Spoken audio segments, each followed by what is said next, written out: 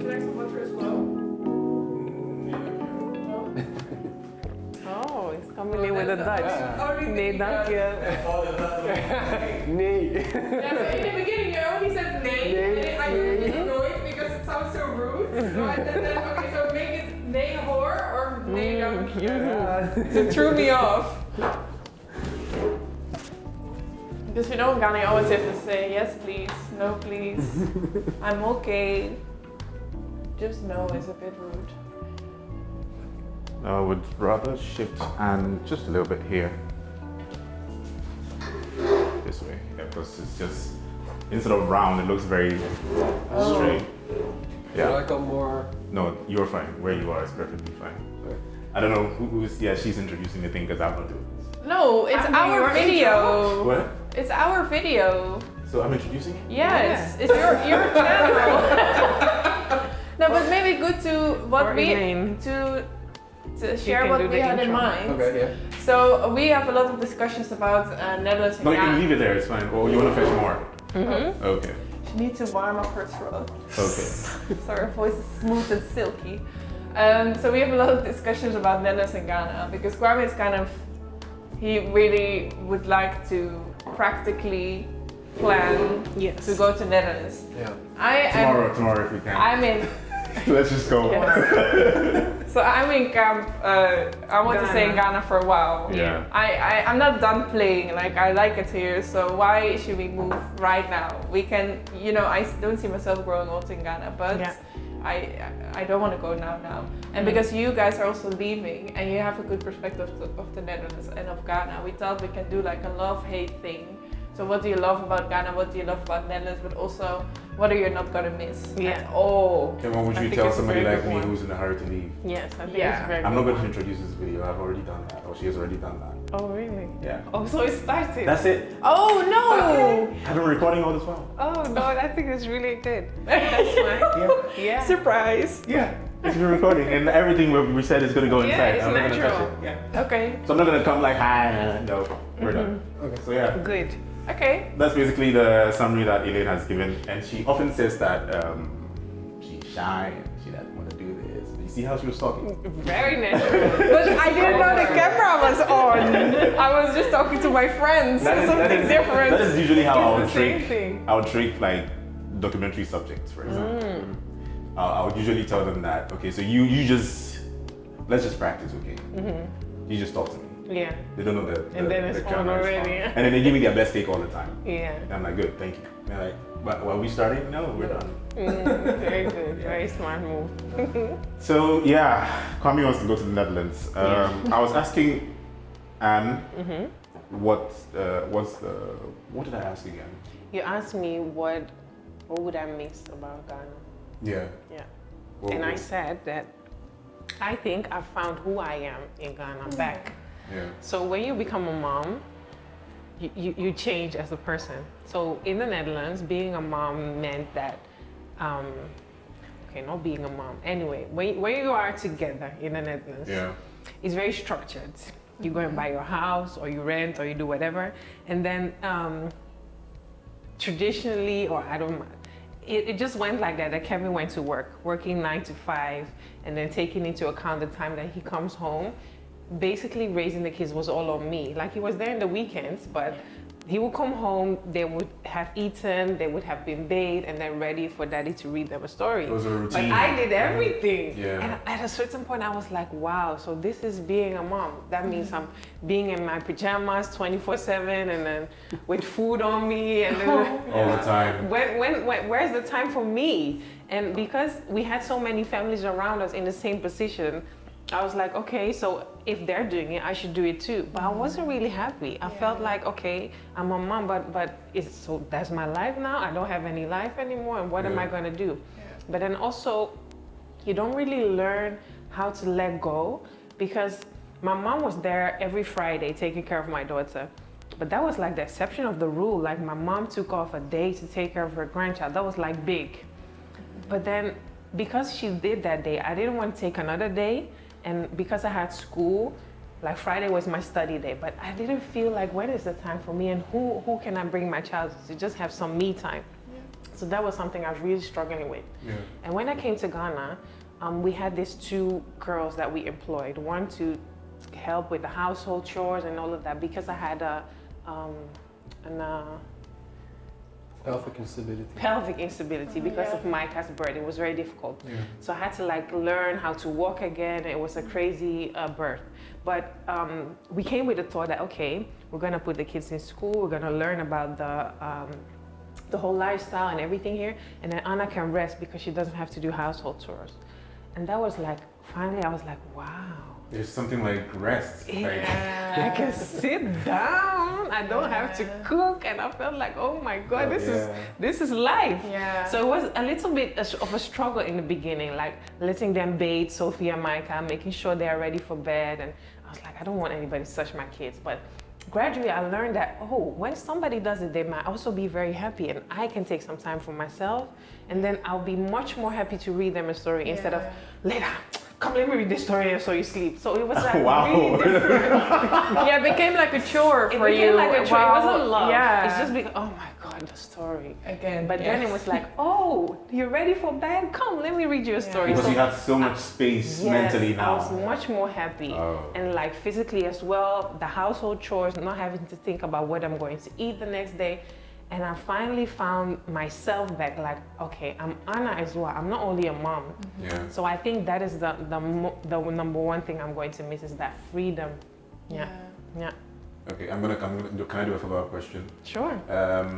With all the things that you've learned here, and how the routine changed, and how you found yourself and fell in love with yourself again. Yeah. What are you going to take from here to try and replicate it now that you're going back? I think that I will make more time for myself and not be like the perfect mom. If my kids want to wear the same t-shirt, go and wear it. I'm not dressing you anymore. You can do it yourself now. I think that also helps. They are at the bigger age now. So Micah and Sophie learned how to dress themselves eventually, because I told the girl that was helping, like basically she wanted to do everything for them. But I said, no, you can help them to learn how to do it, but I need you to teach them instead of doing it for them. Yeah. So they really learned how to dress because it was in a fun way, and they were happy. So now they're at the age that they can dress, they can shower, they can do everything by themselves. So I'm gonna keep that. Like, no, I'm not doing it for you. You go and do it yourself. And it's also easier because now they can also do it. Yes, yes. Yeah. I guess it's been a win-win then. Yeah, very. And what about you? I learned to be patient with a lot of things. Because that's what Ghana does with you. I'm more of a person who likes to get things done. I like process, I like creating process for things, and coming to Ghana, there's no process. There's a lot of chaos. And I don't mind chaos, but you have to make your chaos to your own environment and then create structure in it.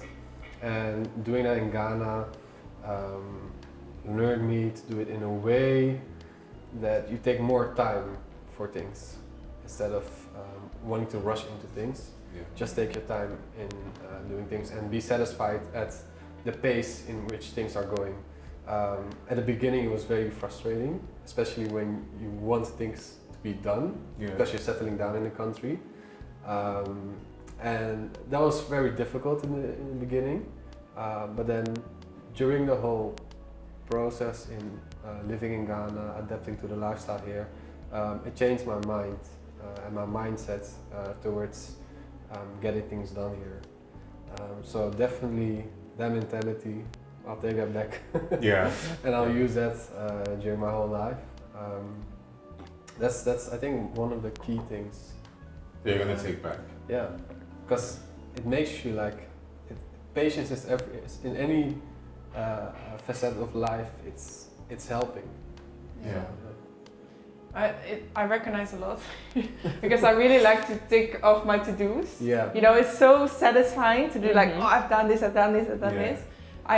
But what I kind of developed, and it sounds pretty crazy, is that I say like, oh, my Dutch brain is on now. I feel like my brain has like now 2 parts. So sometimes I really set in my ways the Dutch way. And then I have a day planned, like do this, going from this side of town to this side of town. In Netherlands, you can do that, yes, on your bike. You just go, no worries. But here in Accra, traffic, all these unexpected things. So like, oh, I put my Dutch brain on today. I should just, you know, and then I go more into the flow of Ghana. And then what you say, like, you focus more on the process, like focus on the pace. You won't tick off the to-do today, but you will get there at some point. You'll get there. It's really, yeah, within a week or two.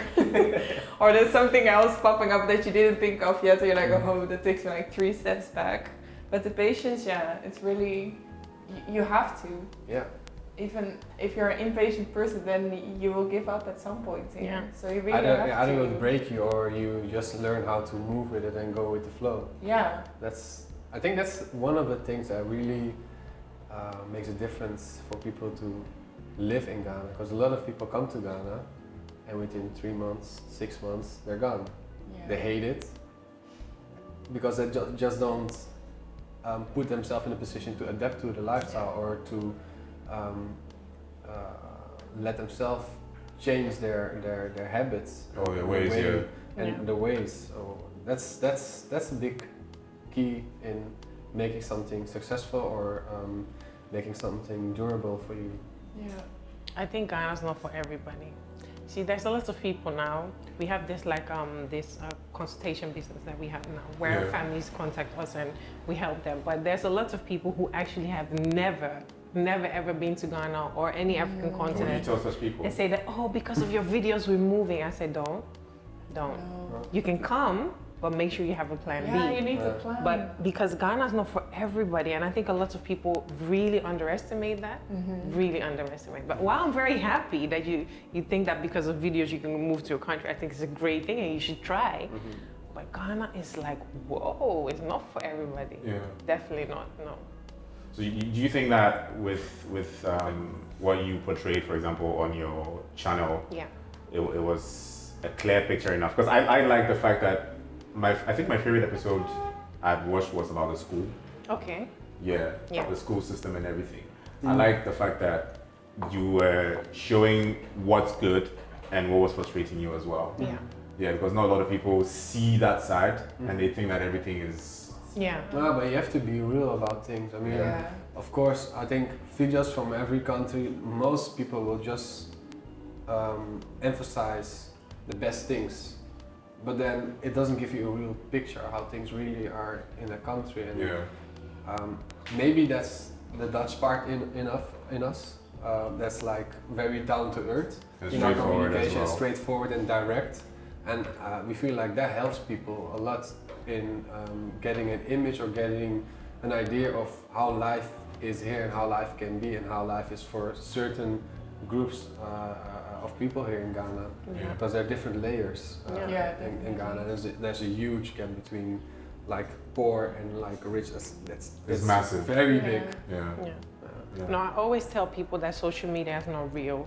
That is something that I always try to emphasize. And we do make videos where we try to keep it very real and raw, like the way we feel, we express it, and that is like our Dutch side. We don't sugarcoat stuff. We just say it as it is. But I think a lot of people still think that because we're living quite of a happy life here, that everything is okay. But there's a lot of things that you don't see, because when I'm stressed, I don't want to take the camera.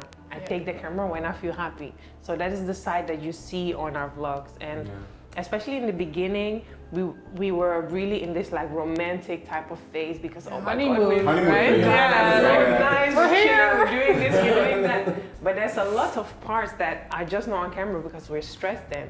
And I think now I'm a little bit more realistic, because I feel so much responsibility of people that are actually moving because of our videos. So I try to keep it real.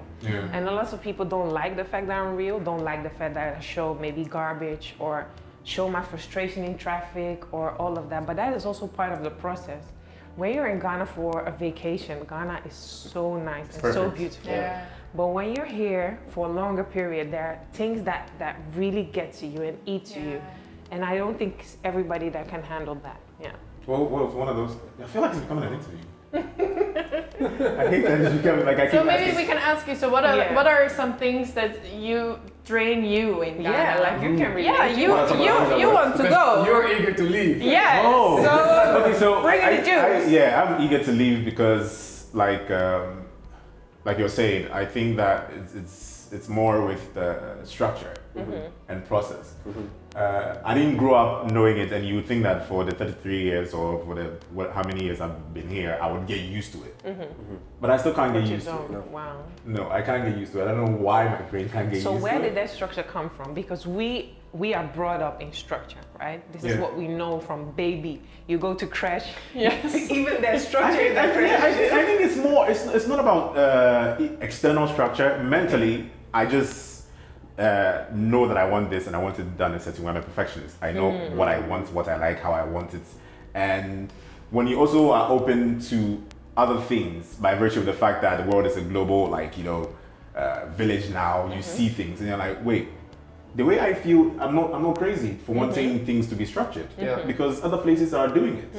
So did you feel weird when you were growing up? Like, maybe for some things, for some things, because for some things, when, for example, you have to meet people and time is one of the things that I cannot, like, I show up on time before her. Oh, okay. Yeah, he's always earlier than me. Like, and if I give him one, and then like 10 minutes later, he's not happy. Oh, wow. I can't turn it off. Okay. Like, personally, I don't care who you are. If I show up at 2 p.m. And you tell me it's 2, I'll be there at 2 or even 1:45. Maybe I don't know the place. And so I've already adapted to the system, but I still don't like the consequences of my adaptation. So what happens if I come and treat? I said, oh, I'm with it.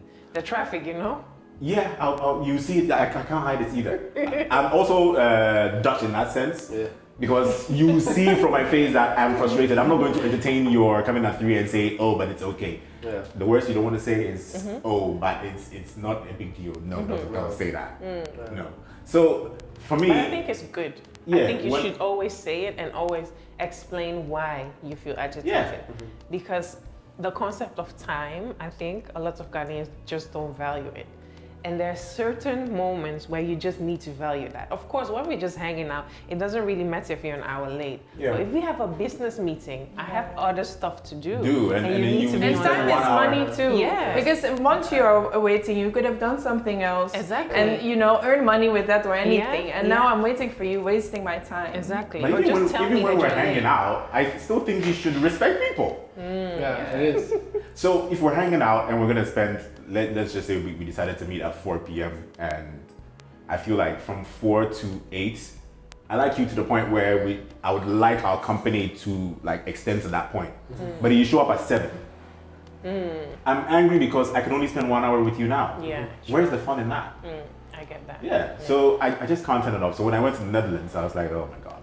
This is it. This is where I'm supposed to be. Like, train is on time. Everybody's like, as soon as you make an appointment with somebody, immediately they pull out their planner and they're just putting it down like, it's a new world. I think you adapt quickly then. If you like that concept, you can really adapt quickly. My second time I was there, I really started feeling it. I was there for longer. Started feeling it, I know that I can easily live here. Okay. Easily. Wow.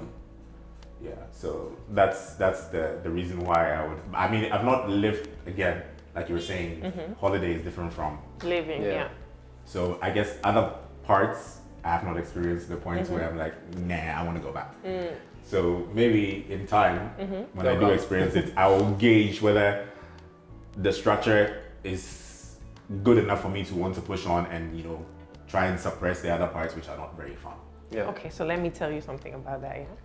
The structure in the Netherlands. Okay, I work for. I'm not finished school yet, but I did internship for a company where we basically take responsibility of children in the Netherlands. So it's like child protective services.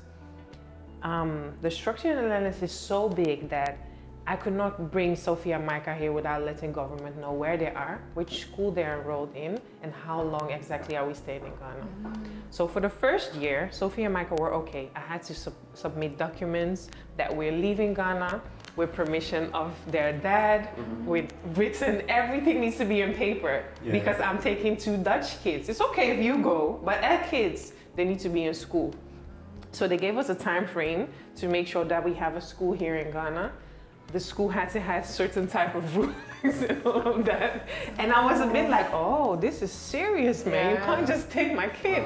It's my kid, I birthed them. You're coming to tell me that this. So there's a lot of structure that comes with that. When we said that we wanted to stay longer, we had to deregister from the country because you can't take your kids outside of Ghana longer than a year. Dang. Yeah. That's when you have a system where there's a lot of rules. A lot of rules in place, and the rules are there to like a safety net, which is good, but then sometimes it's too rigid. Yeah. Yeah. Yeah. I mean, I think we've experienced the process. I mean, with visa applications. Yeah. Like it's crazy what we have to hand in for him to come to Netherlands. Like it's crazy. And now we're trying to get our Ghanaian marriage legalized in the Netherlands. And that's also like a different ball. But you see, it that takes comes 2 years. from somewhere. It comes from a place where my dad back in the days, brought all of his brothers come to Holland. It came from somewhere because it was very easy back in the days. But because it was easy, people abused it. It's people from Africa, it's people from Asia, it's people from all over the world who saw an opportunity there and came. And of course, if there's an opportunity, take it. But then because of the over-abuse, things are you see, all my uncles have mixed race kids. They have Ghanaian kids too, but they all have at least one mixed race kid. Just for the papers, right? There was an extra kid. Wow.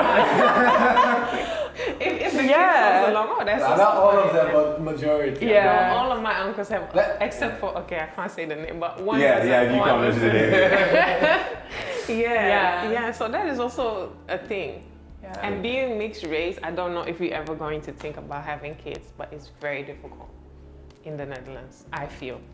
But I think it's everywhere difficult because you feel like you don't belong there.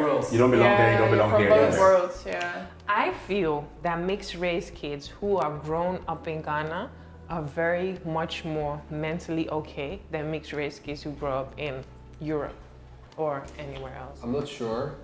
You know why she did that? You know why she did that? She would like to stay here. Say it again. So I have this like principle that, again, with the prime reason you're leaving with this education system not working for, and you're looking out for the kids and you want them to have the best. I was thinking that for what we get here in terms of the school system, either super private or in between or public, it's not worth what you're paying for.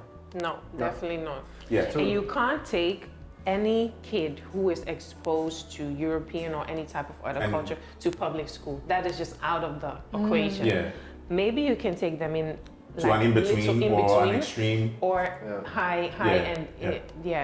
But like the amount of money that you pay for school, when you know that it's free in the Netherlands, it's just very difficult. That too is very difficult. And the quality in the Netherlands is good too. And you don't really pay for it. Like there are small things, but it's not like as much. And you don't stress about the things. There are a couple friends of us here in Ghana who enroll their kids in the best school there is in Ghana, which is stated by the majority before was Lincoln. They're saying it's not worth it. They're paying like almost up until $30,000 a year. It's like per child. Per child. That is just and they're saying it's not the best, but hey, it is what it is. It is what it is. We can afford it, but if there was another country where we could put our kids and put our business directly, we would do it. No. That friends. It's paid for by their company, and that is why paying them out of the pocket, that is another, No, some of them have their own business. They are very successful. But they say that they don't have another choice because they feel like education-wise, Lincoln is the best. No, the thing is, the reason most people choose for that school, most business people who are starting a business here in Ghana choose for that school is you're bringing your kids into a network. Because that is also one of course there are a lot of expats from a company with their kids there, but then there are also very successful business owners there, like high top business owners, which you're buying yourself into a network, and especially if you're starting something here, which is going to have a huge impact. It's a smart move. But then again, it costs you a lot, and are you willing to pay that amount for the education you're getting? Because people complain about every school, in every layer. Yeah. But then paying a lot and then still complain, that's something that's... You don't want. Yeah. Yeah, if you check the balance, it doesn't work. Mentally in my head, so you don't do that. So if I can advise you, I would say from 0 to 5 years old, the best place to be is Ghana for any child. And then growing up... No, don't say that! I'm serious, like even having just somebody in the house to help you with the daily chores when you give birth. There's a lot of help. It is not possible. In Netherlands, it's 7 days that somebody comes to help you. After that 7 days, you're by yourself. And of course, you can have family, but because of these rules and structures, you're going to plan, okay, next week, Friday, Kevin's mom can babysit the kids and we can go for a dinner date. But then only between this and that time, because if you're coming too late, no, I need my nap because the next day, you see? Yeah. So we can go for a dinner date until 10. But 10, we have to be quick home, very back. Yeah, it's that flexibility that makes it difficult. Yeah. You can't really live. Yeah. You can, but till a certain... It has its to a certain limitations. length, yeah. It has Only till Netherlands this is time. very nice. Very nice. And I think Amsterdam, you won't really face a lot of like racism and all of that, because racism is still real in the outer parts of the Netherlands. But Amsterdam, Rotterdam, big cities is okay. But I think as for kids, Ghana would be a very good way to start. Just the help around having a child, and because a child is not only your child here. It's for community. That's for the community. And in Holland, it is your child. Your child. And the government looks over, are you doing it okay? If you miss 2 days of school, there's going to be a call from the teacher, why is your kid not in school today? Okay, my child is still feeling sick. I'd like to see a doctor's report. It's serious. And then if you can't submit that doctor's report, there's going to be a phone call to an organization like mine, and will come to your house to see like, where's your kid? Why is your kid not in school? Your child needs to be enrolled. We look at the situation. We see what's going on. If there's something going on that's not okay, we have the power to place your kids outside of the home until you fix that situation and we feel that your child is safe enough to be back home again. So that's something to to talk about. And serious things. Yeah, you said that you feel the mixed race kids who grew up in Ghana are more mentally stable than the other way, like if they grew up in Netherlands. What makes you say that? I'm just curious. I think a big factor is that. So that you have a big role on you. You too? I see two, okay, let's keep it at mixed race kids in the Netherlands, right? Yeah. Who grew up with a Ghanaian mom don't have that really. They're okay because they're really taught about the culture. They're taught to speak the language. They know how to cook. They really come to Ghana maybe I think almost every summer. You don't have any choice.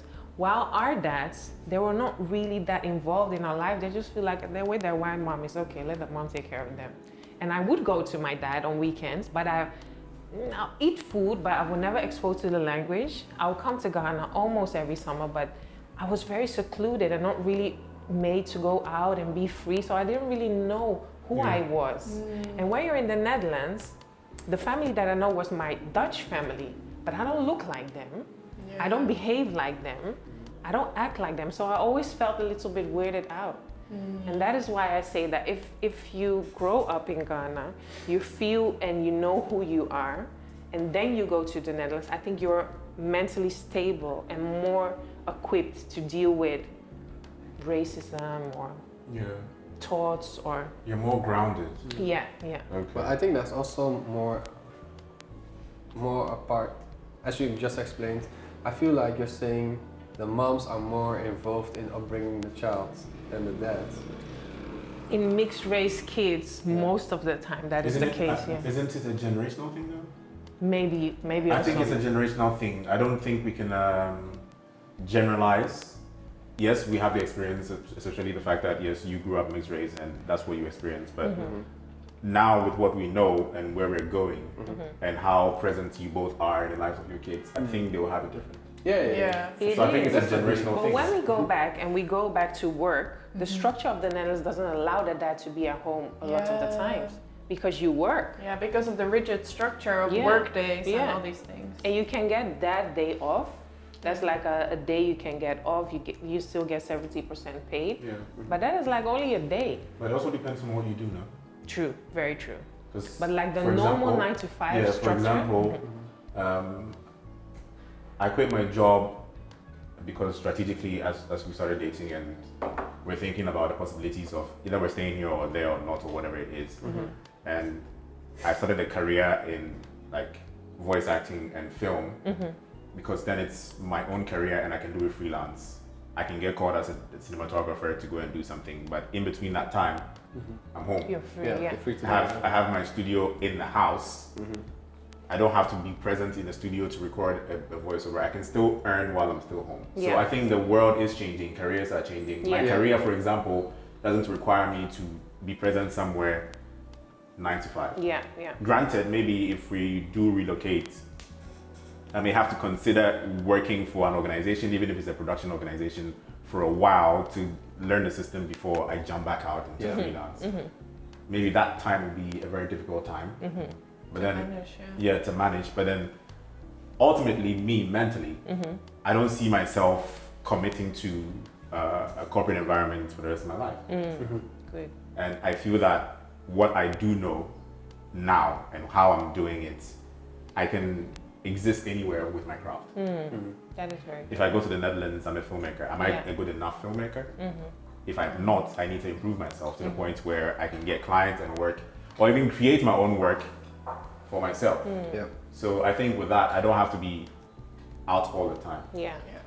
But that's like an exception. to That's an exception. what's normal. But I think COVID would change Yeah, also a lot hopefully. of positive things. That's what I also But I hope. think also one thing, what we are taking back to the Netherlands.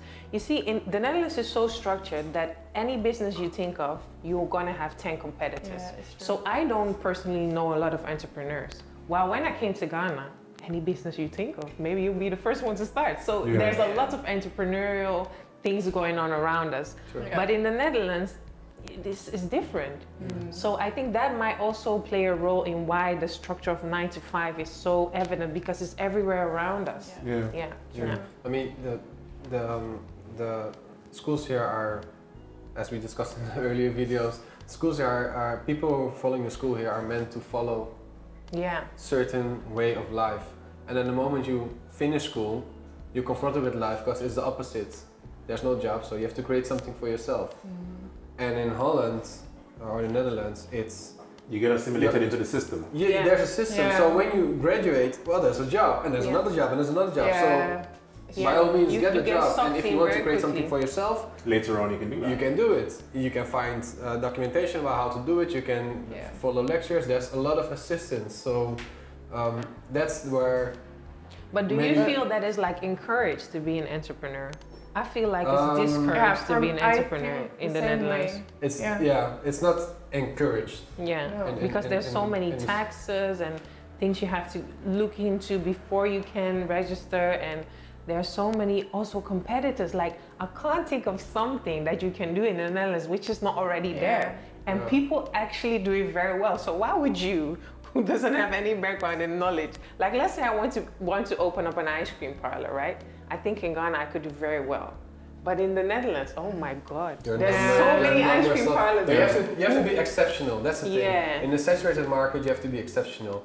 While here, the market is not saturated. So you're going to be exceptional directly because you bring knowledge and a base of level of service from the outside.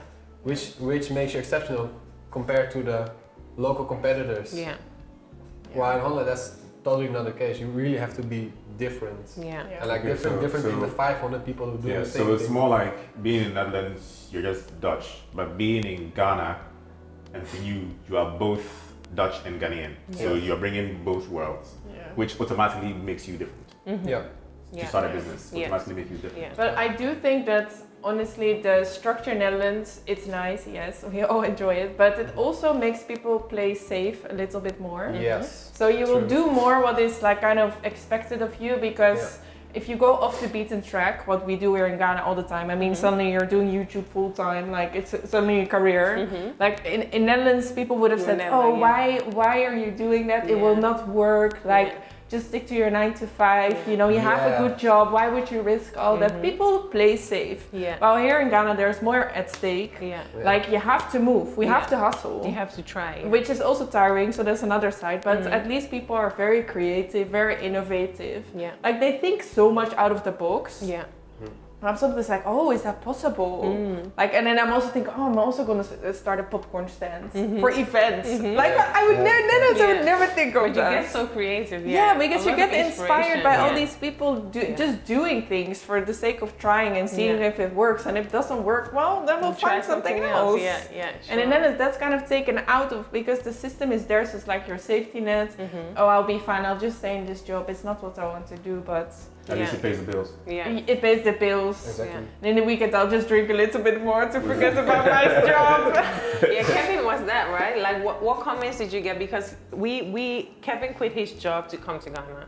And like nobody in our environment has ever done something like that. Just quit your job and move somewhere. I mean, so everybody told us we're crazy. But I'm comfortable in trying things. But what kind? I think a lot of people also try to discourage you, right? Yeah, or I don't listen to people. Yeah, but what were the sort of comments? Because we're trying to explain, like, well, the system. Is it wise to do that? What about your house? What about the monthly fees? I mean, yeah, those things, they're there, and I'll fix a way to make sure I can maintain all those things.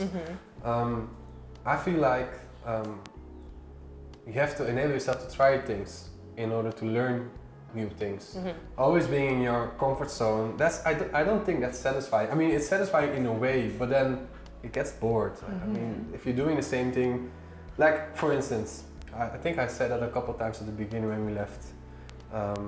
If I would stay in Holland and do the same thing for a whole year compared to being in Ghana for a whole year, in which case will I learn and benefit more? Of course, going to Ghana and doing something totally out of my comfort zone, right? So based on that and based on the decisions earlier, I feel like always try to do something new. Try to learn, try to struggle, because the moment you struggle with things, it's the moment you learn the most. If things are very easy and very accessible for you, you won't really learn a lot. You will just adapt to it, and that's it. It's satisfying, it's comfy, but you won't gain much. The moment you struggle, the moment you fail, that's the thing I like from entrepreneurial mindset. Failing is learning. Failing is getting better in life, understanding more, and being able to teach what you've learned to others. And I feel like the thing we did for our kids, trying to do something very different, walking the opposite road from our dads, and trying to bring that to our children just for them to learn about heritage. That helps, that inspires hopefully them, I'm not sure, but hopefully it inspires them later on in life to have a different mindset about the whole process and the whole structure they have to follow going through school. Even now, COVID, like a lot of COVID can be experienced as a bad way, but then I'm experiencing in a way that, okay, of course if you get sick it's very bad, but it brings you down to earth, and it really brings you to a mindset that, am I doing things in a correct way, or can I do things in a different way? The traditional way, is it still the way that's going to maintain my life for the next couple, 10, 30 years? Especially when anything can happen. Even when I was working for a company, like the first big company I've worked for, the moment they canceled the brands, everybody in all the other managers were like in panic, like, oh, I'm gonna lose my job and everything. I'm like, no, that's cool. I have to apply again for a job. I can do something totally different. I was like really, I was really looking forward to it. Of course, I have my monthly fees, but hey, that's. But I think that is also a luxury from the Netherlands, because whatever happens. If you were in Ghana and that happened to you, and you were comfortable with earning every month, and COVID happened, and you're like, you're really stressed. You need a different place.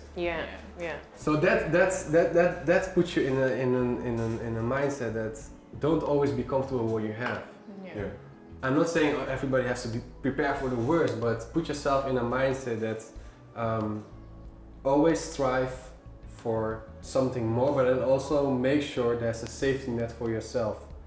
and especially in a country like Ghana, there's no government who's going to aid you or assist you. Even family, everybody here is trying their best, so don't think that family can help you out. Just make sure your plan is well thought, and if not, set certain things in place in order to just help you later on during your life journey. So I think you two would have the best of both worlds. I don't think you should choose and just be in both. I definitely think that's the best. Why not be in both worlds? I mean, well, I think that's ultimately the dream, and possibly for you too. So you have a house in Ghana, you have a house in Netherlands, and then if you can divide your time between the two, I mean, that would be that's the ultimate dream. And that you can live comfortably. Yes, the plan is to come back. So if you're gonna come back, what are you gonna do different? Are you gonna leave the kids there and come here? No, no. Wherever we go, our kids go. So what are you gonna do different? So everybody has to have that space of we want to come. See, I think everybody loved to be here in Ghana, but at a certain point it was so draining for us not having the comfortability of a house. That I think was the most draining part. We moved from a very big house to an apartment, and the apartment was structured and well enough for everybody of us to live in. But Micah could not handle the apartment. He wanted to play and he wanted to run, and he feels like, I'm in school the whole day confined, and now you're telling me to sit in an apartment while we're in Africa and the sun is shining. He wants to run. So that was like something that we try to look for where everybody is comfortable. And I think that we will only come back when we have the financial means to make sure everybody's comfortable. Because living in Ghana, the way that we want to live, with a garden, and an outside space for them to play, and the schools for them to be in, it's very expensive. I feel like you're listening. Ghana is very expensive. It's expensive. I feel like for me being in Ghana, it's the first time I've rented a place. Of course, if you don't have the means, you have to rent. But I really don't like it. I really don't like renting. You want to own a home. But it needs to make sense, because in the end, if you're staying somewhere for 10 years or 20 years, it makes sense. If you're staying somewhere for 1 or 2 years, it doesn't make sense to build a house or to buy a house and then resell it. Or you have to really know how to sell things and know there's potential in it. But I don't feel comfortable in just paying the whole time for something, while with our former house, the owner is not even really taking good care of it, and we have to take care for everything. And I feel like then I'm just putting money just down the drain. So if you're going to be going in and out, hopefully you come back after a year or two. So if you're going to buy a home here, isn't it the best choice rather? Because you know you'll come back. I'll build. I won't buy the ideal situation that we will find a place to build a home. And that we have tried for the past year. But because we are confined to the kids' schools, we can only buy, or we could only buy land where we could live comfortably in East Legon. And that is like, we can't afford. Jackpot. So then it's also something that we were not willing to pay. I think if we really tried, I mean, the loans now in the Netherlands are so low, we could really live there if we wanted to. But do we really want to invest that much money to live in East Legon just so that the kids can go to school? And my ideal place is not East Legon. I would love to live way up in the mountains in Aburi, close to all greenery. But then we're gonna be neighbors. That would be so nice. The fact is that where am I going to put my kids into school?